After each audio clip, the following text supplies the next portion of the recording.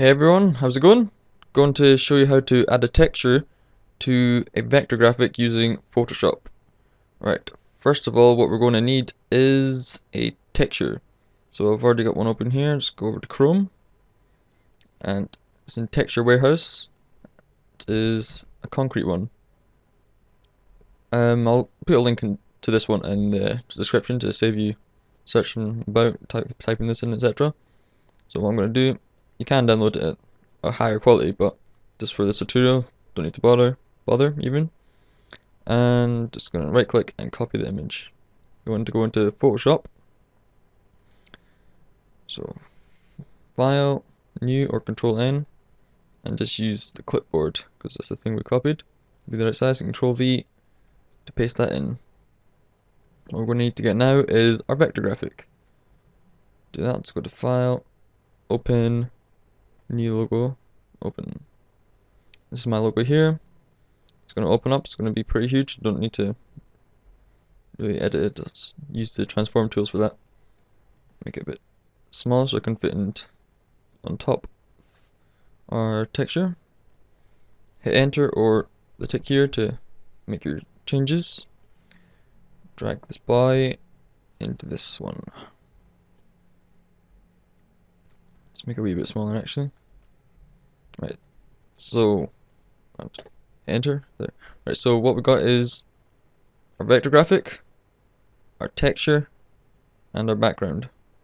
What we're going to do here quickly is double click our background. Okay, should be unlocked now, and just add a background color here. Give it a lightish grey. Right, what we're gonna make sure is the texture layer. Let's rename this texture here. Name this one vector. The texture layer is above the vector layer. I know it's hiding it now, but what we're going to do is make sure the texture layer is selected. Where it says normal, click on it and go to overlay. And this should appear. As you can see, it's already applied the texture within it here.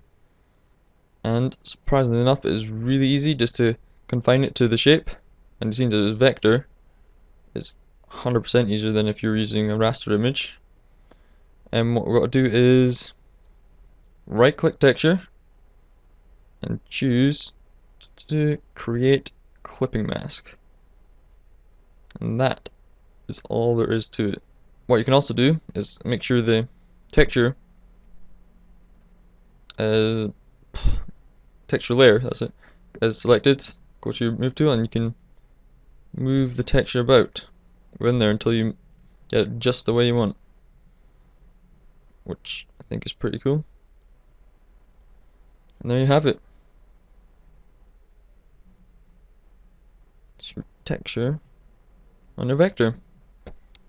Thanks for watching.